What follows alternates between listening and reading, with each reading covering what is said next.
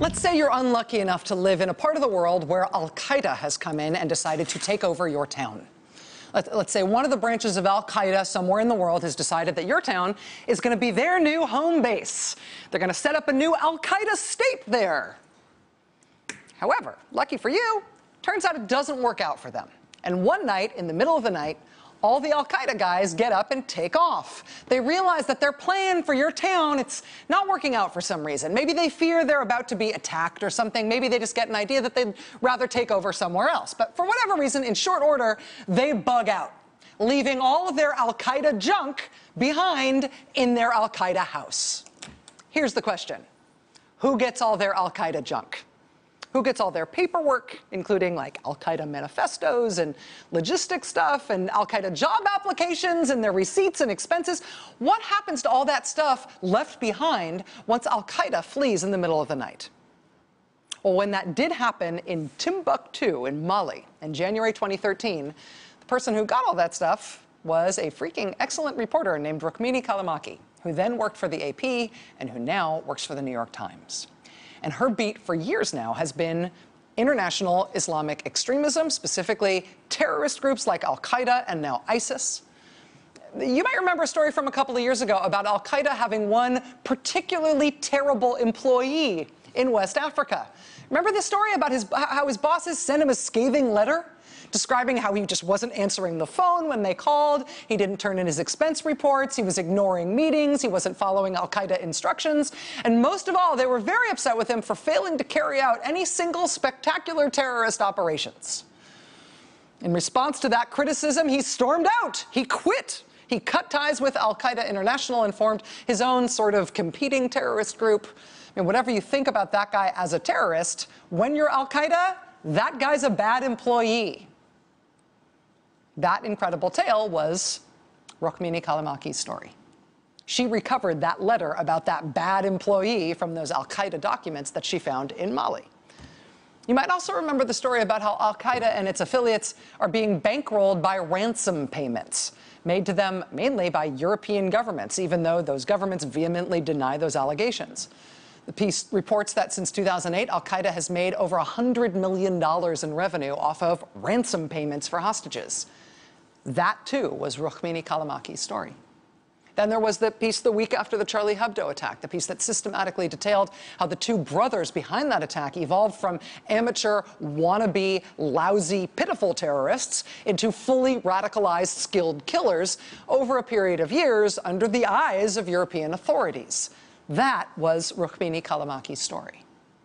Earlier this month, there was a devastating, gut-wrenching story on ISIS's sex slaves that included interviews from more than 36 Yazidi women and girls who had escaped ISIS's capture and then described how they were forced to take birth control and how ISIS fighters went to great lengths to make sure that they avoided pregnancy as they were raped systematically as sex slaves. That was Rukmini Callimachi's story. And now today, the New York Times has broken another one of these incredible, granular, super specific, I can't believe we know this stories by the same reporter, by Rukmini Callimachi. And this time, it is the stuff of nightmares for real. This time it's about how ISIS operates the specific part of their organization that isn't preoccupied with fighting Assad in Syria or governing Mosul in Iraq or blowing up priceless world antiquities in Palmyra or executing religious minorities and journalists and hostages in any of the territory that ISIS controls. No, what she has been able to document is the specific part of that organization that exists purely to kill people outside of the territory that ISIS controls, and specifically to kill people in Europe and the West. And when I say specific, I mean specific. She has just reported the name of the software that these guys have been given by ISIS to delete their whole online history from any computer that they work on. She's reported the name of the software that they use to encrypt their communications. She's described the apartment building that has been set up in ISIS-controlled territory in Raqqa in Syria, basically as a dorm, specifically for these ISIS trainees who are about to be sent back into Europe to commit terrorist attacks in Europe. She reports the name of the senior official in ISIS who oversees this External Operations Bureau. He's basically the minister of propaganda for ISIS. He's already got a $5 million price on his head by the U.S. Rewards for Justice program. But in addition to him, she also reports on the guy under him who basically ran the program, who operationally, personally ran the program to send ISIS fighters into Europe specifically to go shoot people in Europe and blow things up in Europe. She reports his name. She reports his driving habits. She reports the way he recruited people, how he treated them once he recruited them, who he was happy with, who he was disappointed in. She reports the nickname that he gave his recruits to use for him when they contacted him by cell phone or by code or by encrypted communication. Turns out what he wanted them to call him was Dad. And by the way, that's not like a word that means something else in Arabic. It just Dad. Ugh. So there's only two pieces of good news here. One, this guy running the European branch of this External Operations Bureau for ISIS, this guy in charge of recruiting and training ISIS fighters specifically to leave Iraq and Syria, go back to Europe and commit terrorist attacks there. One piece of good news here is that he is believed to be dead. He is one of the guys believed to have been killed in Paris. The other piece of good news here is that there is a reporter now at the New York Times who is doing work this granular and this fascinating, and she's here tonight for the interview. Rukmini Callimachi is a foreign correspondent for the Times. I hope I didn't embarrass you. Thank you for being here. Thank you so much for having me, Rachel. So let's talk about this newest scoop that you've got. It seems like what you've got access to, which nobody else had been able to report on before, at least in the Western media, was interrogation reports and intelligence documents from European security agencies. I don't want to ask you how you got those things, sure. But what is so telling about that kind of documentation that lets you tell this stuff in such granular detail? Sure. Let me just add that Le Monde newspaper was able to get some of the same interrogation records as me, as did CNN. So I don't want to claim as if I'm the first one to have gotten this entire pile.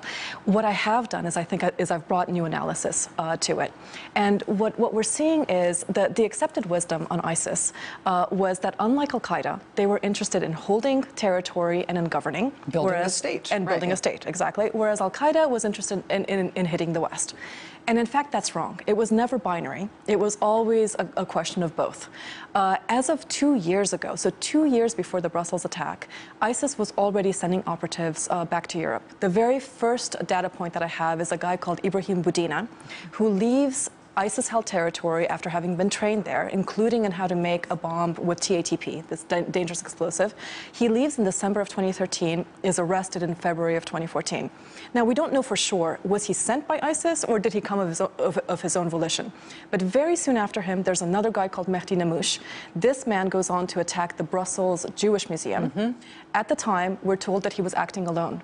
In fact, the documents that I have now show that he was in direct contact. He has a 20-minute telephone call before those attacks with Abdelhamid Abaoud, who was the architect of the Paris attacks. So he's not operating on his own terms. He has been dispatched by ISIS Central in Iraq and Syria to do this in Belgium. Exactly. And the second piece of data on that is when he's arrested, his mugshot is all over Europe.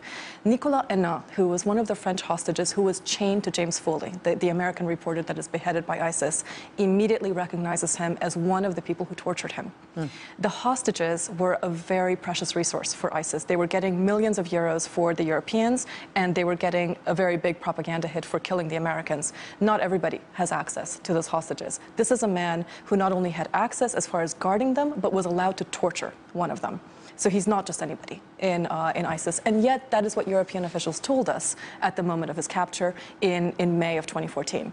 And we go on. I was able to document 21 people. These are Europeans, almost all of them French and Belgians, who leave Europe, go to Syria, train under ISIS, in many instances commit atrocities under ISIS, then come back. They infiltrate Europe. Some of them are actually on commercial flights. They're not even coming through the refugee route, through the most mundane of means. They're able to return to Europe, and they try to commit plots in Europe. Luckily, most of them are stopped. But yet, this arc of these people coming back roughly every 2 months was just missed. We describe Paris as somehow a change in strategy in ISIS. It was not a change in strategy. It's been going on for at least 2 years. Is it actually good news that the man who you identify as the head of basically ISIS's External Operations Bureau, specifically to dispatch fighters to Europe, that we believe he's dead. Is that good news in terms of this being a capacity of the organization? It's always a good thing when one of these operatives is taken out. But let's go back to Osama bin Laden. When bin Laden is killed, we were told that Al-Qaeda has been degraded, that Al-Qaeda is now in shambles, that it's falling apart. It wasn't true. Al-Qaeda is still here today. Just a couple of weeks ago, they did the attack on the Grand Bassam resort in Ivory Coast. Just before that, they did an attack on the Splendid Hotel in Burkina Faso. These are places that I know because I spent a lot of time in Africa, so it's quite personal to me. And before that, on the Radisson Blu. So they've had, this is a group that we were told was degraded after the head was killed, after the head of the serpent was cut off. And the way these organizations have been built is in this very organic manner. It's created in a way that it regenerates itself as soon as a leader is taken out. And it's us understanding their regenerative capacity and the way that they adapt to the pressure they're under. It's scary, but I feel like it actually makes me feel better to understand more about how they operate than to be I'm happy to be informed and afraid rather than ignorant and afraid. And a big part of that is because you do such good reporting on this. Thank you. Thank you for doing this work. Thank you. I'm really touched. Rukmini Callimachi is a foreign correspondent for the New York Times. And the New York Times is smart to have her. We'll be right back. Stay with us. Hey there, I'm Chris Hayes from MSNBC. Thanks for watching MSNBC on YouTube. If you want to keep up to date with the videos we're putting out, you can click subscribe just below me or click over on this list to see lots of other great videos.